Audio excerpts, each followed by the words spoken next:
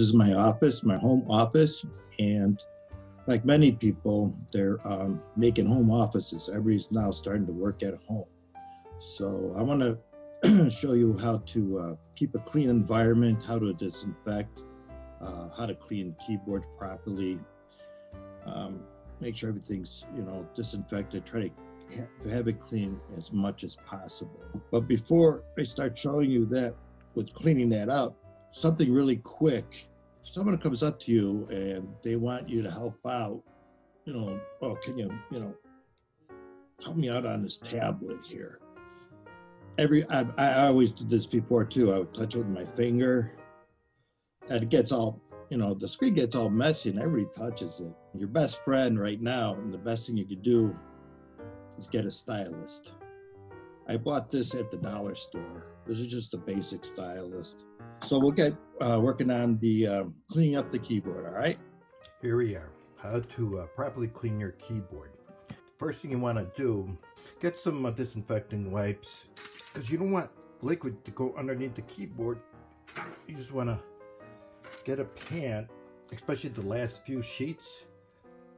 There's too much liquid, so you don't want too much. It has to be damp. And just wipe it out like that. That should be done every time you finish using the keyboard. And of course, don't forget the mouse also. And one other item people forget is the connection USB. People touch it when they pull this out of the PC and all that. Just wipe that out. There you go. Now that's just for every day. But if you want to do a complete cleanup, what you should do, if you haven't cleaned it in a while, there's going to be a lot of dust. You don't see it, but it goes in between these keys. So just get a brush first, just wipe it out like that. I feel like I'm Bob Ross over here. Wipe out the top part here. All right. Next thing you want to do is blow out the dust that's under in the keyboard. I use a vacuum. The portable vacuum cleaners are very good because they got a reverse so you could blow the air out. So let's start with the vacuum cleaner.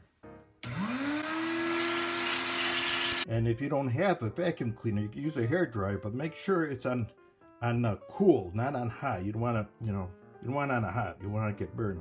Put it on high. All right, and at the very end, these air cans, they're expensive, so you don't want to waste just blowing the top part. You can do that with a vacuum cleaner, but with this, the short thing, it gets really in between. See, there you go. That gets all the that's underneath there, the nooks and crannies. So that's good. Okay, now there's another problem that I see all the time, and people do the wrong thing. Like in the morning, you're drinking your coffee, right? And you're ready for the day, and all of a sudden you spill it by accident. The one thing everybody does instantly, they run out to get some paper towels. That's wrong. Don't do that. As soon as you spill something on a keyboard, don't run for paper towels. Flip it upside down as fast as you can, because you don't want that thing dripping inside the keyboard. Just leave the keyboard down like that and make sure everything just drips down. Let gravity do its thing. Give it a couple hours. Then you could bring it back up, and then you could start, wiping it up. And at this point, you can go back to the hair dryer and put it on warm. Dry it out. Just like that. Any drinks like soda has a lot of sugar. Sugar you have to worry about because it works its way in and it'll start corroding. Even if you clean it up, it'll start working, but after a while, the corrosion's still there. The keyboard's going to fail after a while. So I'll show you what to do to take out these keys and clean up the, the sugar, the sticky stuff. So here we go. What you can do, they all snap in there. Just get a screwdriver, and you could pop out the keys. They all pop out. Just like that. This hand sanitizer, put it in a cup and use a Q-tip because you don't want to get too much in there.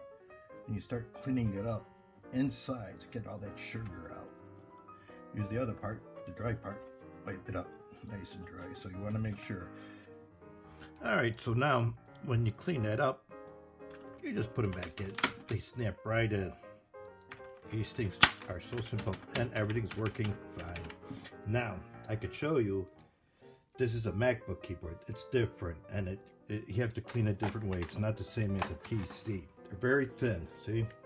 And you cannot take out the keys like on a PC. I thought you could. As you can see, I tried here, and it broke. You know, I broke it for science. I broke it for this video, so you don't have to make the same mistake. But as you can see, right about there, it's like a little hole. So you want to avoid, you know, you don't want to get liquids in there because it goes underneath where all the circuitry is. Of course, you got to unplug the keyboard when you do this. You don't want to have it plugged in because it'll start messing on with the commands. But, you know, same thing. You don't want to get too much liquid on there. That's pretty much what you could do. There's nothing else. You can't pop these up, but always disinfect it. Now, there's another hack I came up with. This is good if you have kids in the house and you have to work at home. So I came up with this idea so the kids don't start screaming my name, banging on the door. So what I did was I put this whiteboard up here in front of my computer. Here, okay?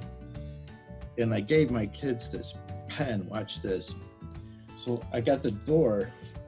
Here's my office door. I'll show you. There you go. It's a glass door, and it's closed.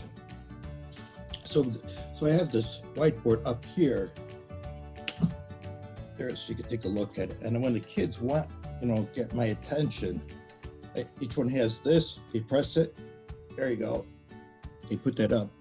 So when they do that and I see that, I know my kids need me. And there's no screaming. There's no hollering. I'm Batman.